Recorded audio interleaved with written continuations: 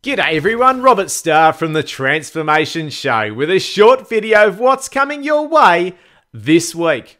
Well, I don't think there's a more recurring challenge in our businesses right now than how do we do more with less. Our remuneration keeps reducing, our operating costs keep rising, and we need to find ways of becoming more efficient. But where do we start? We often look at our processes which have been manual over a long period of time, but what we can do and what we haven't automated in our business is where the opportunity lies.